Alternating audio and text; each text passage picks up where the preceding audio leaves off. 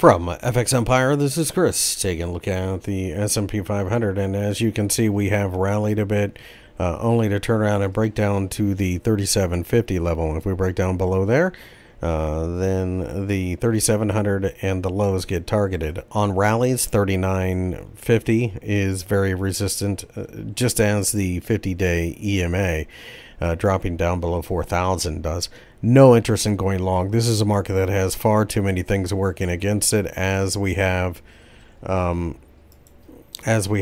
much in the way of inflation, Fed tightening, corporate earnings are going to have to be written down. There's just nothing good about the stock market right now.